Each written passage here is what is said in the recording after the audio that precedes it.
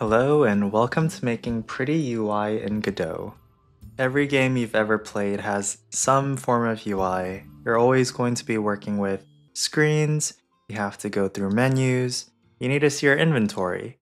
So making good UI seems like a pretty big deal. Today I wanted to go over some of the tools that Godot provides that can make your UI experience a lot easier by leveraging control nodes. So let's go ahead and create a new scene by hitting this plus button right here, add a new scene. We're going to select user interface for our root node, which is going to open up with control. You're going to notice that my control node is already full rect. And full rect is just one of the anchor presets that we have. I can see that it takes the entire screen size, shown by this blue line right here, which is project settings. You can see inside the window, this is my viewport width, viewport height.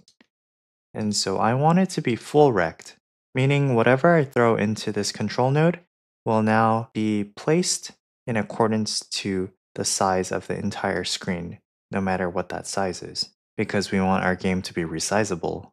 The next thing I'm going to do is I'm going to create a panel. Now this panel could be many different things, but for simplicity's sake, I want to use a texture rect.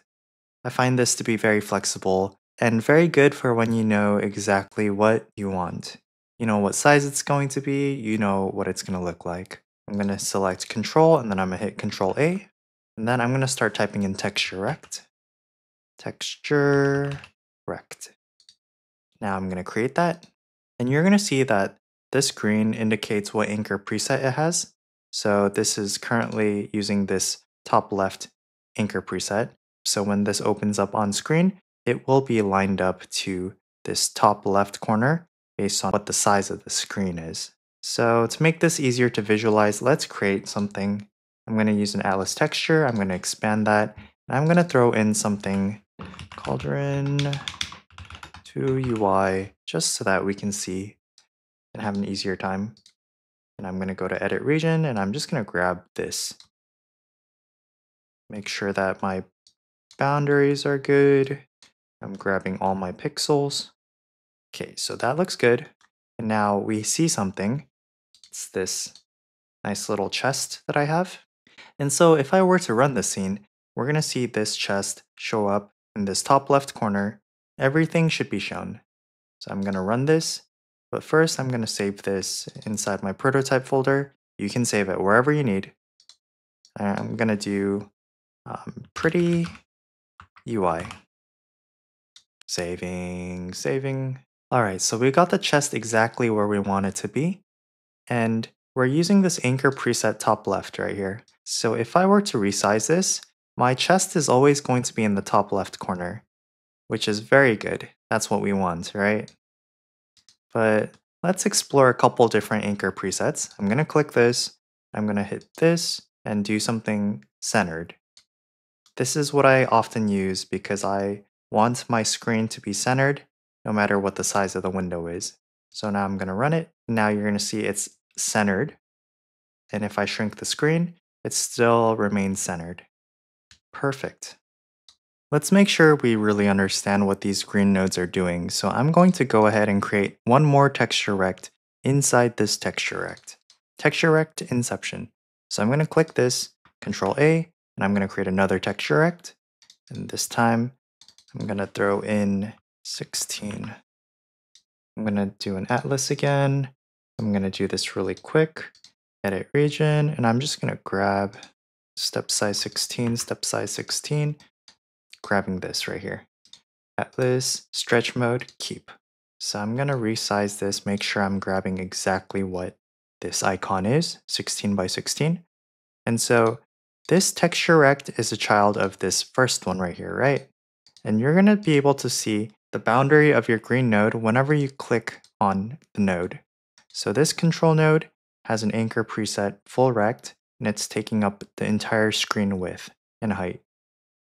This texture rect, however, has an anchor preset of center right here, and it's taking the spacing of this parent node, which is the control node with the full rect, so it's centered right here. However, this texture rect right here is taking the spacing of this. And so it has a top left anchor preset, and it's going off of its parent, which is this texture rect that has the chest. So if I want to do bottom anchor, bottom right here, it'll look like this. Otherwise, it'll look like this, or any of these positions really. Hopefully the gears are starting to turn at this point as you start to understand what you can use with this. I just want to give you one more tip though about positioning using these anchor presets. You might be saying, "Bye Pigeon, I don't want my texture, my button, my UI components to be on this corner specifically." Yeah, that's true. So how about I move this down over here, right? Imagine I wanted something right here, but not stuck to this panel in this position. So now I can use my arrow key and I can reposition this while still maintaining the anchor preset of this right here. Let's further build off of this concept. I'm going to go ahead and delete the texture rect like this, and I'm going to introduce a new node. This is going to be a VBox container. This one right here.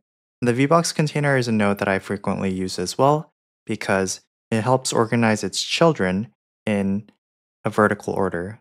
You might think, oh, the vertical box is what you might see when you press escape while playing any modern game.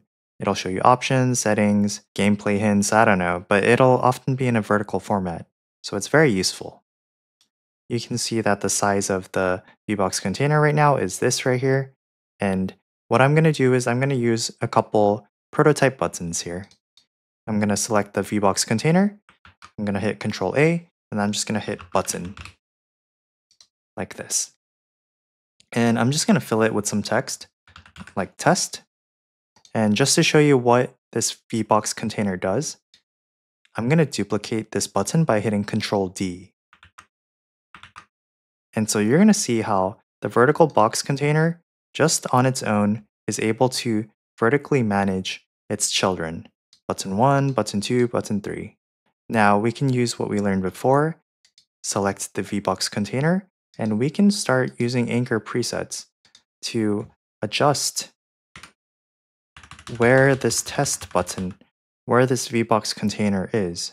I know that my buttons don't look very good, but you can imagine how if you had a texture button instead of these buttons right here, if you had drawn up your assets, you can make this look really nice just by using some simple format such as control node into texture rect into VBox container. So before I jump into our next node, I'm going to show you something about the VBox container and about a lot of these control nodes actually. If you select the VBox container, you can go over to theme overrides. This is one of the settings that you want to check when especially when you're working with these control nodes. And inside it, we've got this constant. It says just separation, but we know that this is a VBox, so it's talking about vertical separation here. And you can hit this button right here, or you can change this, and then you can start changing the spacing between your components. And I didn't explicitly say this before, but the reason why you want to use a VBox container is because it sizes and spaces out the children without you having to manage position of the individual elements that you have here. If you want it to take up space perfectly within a given space, then the VBox container will automatically manage the spacing for you. That is so invaluable because you don't have to manage, you don't have to position. The VBox does it for you, which is a very common theme of the control nodes. The control nodes will do it for you. So the next node I'm going to bring up is because I am noticing a problem with my current setup. Do you guys see it? The issue that I have is the buttons, this VBox container, is controlling the spacing of the buttons, right? But it's actually overlapping with the part of the UI that I don't want there to be anything in. I want all my buttons, I want all my textures to be inside this beige looking area, not overlapping the chest or this brown area. So then what do? I'm going to create a new node. It's going to be a child of the texture rect. So I'm going to select the texture rect and I'm going to hit Control A. And then I'm looking for a margin container. So it's going to look like this. And what I want to do with the margin container is I want to do full rect because I want the margin container to take the entire space of whatever the parent is, which is this texture rect right here. Okay, so now between the texture rect and the margin container, it doesn't look like the margin container is doing anything. That's because we have to throw the VBox or any children into the margin container. Now I'm going to reorder this tree. I'm going to select, click and drag the VBox container and drop it into the margin container. And you're going to see it's going to do something like this now. The reason for this is because the margin container, it forces the VBox to take up all of the space of the margin container. So we haven't done anything to our VBox, we haven't changed our buttons, but the spacing, the sizing has changed. So let's look at the margin container and let's see what we can do with it. Going over to the theme overrides by clicking the margin container first, I'm going to go to constants and I'm going to expose the different margin options that we have. And we're going to see exactly what this does as soon as we start toggling some of these things right here.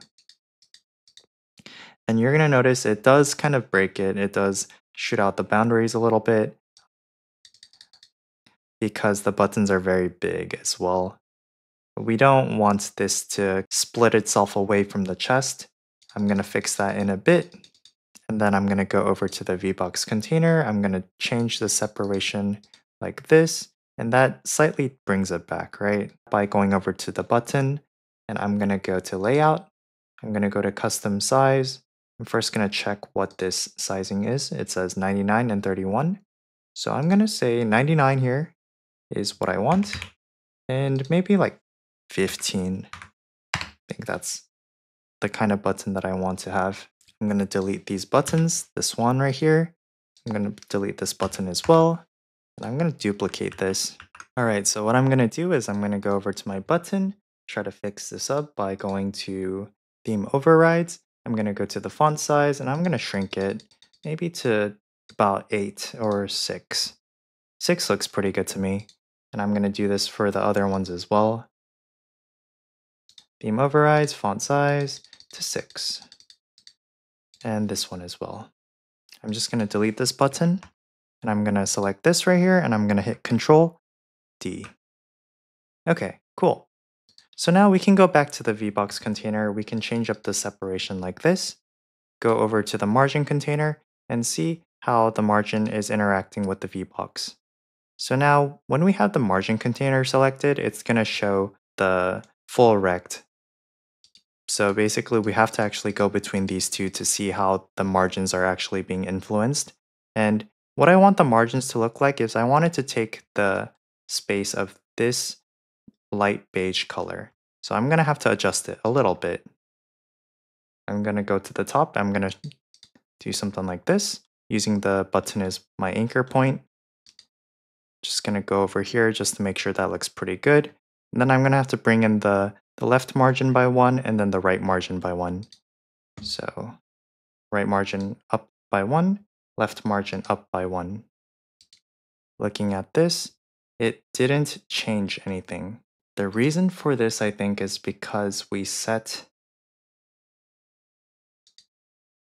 the custom minimum right here. I'm going to reset this. I'm resetting them for all of these. And let's see what that does. Yep, now that we don't have a custom minimum size set, the VBox container and the margin container gets to dictate what the size is. So you can see the margin looks pretty good here. Looks like it's exactly what we want. And for the bottom, I'm going to increase the margin size. I think 3 pixels does it. I'm going to have to go back down, take out 1 pixel, and now my margin container looks really good. And my buttons are spaced properly inside here.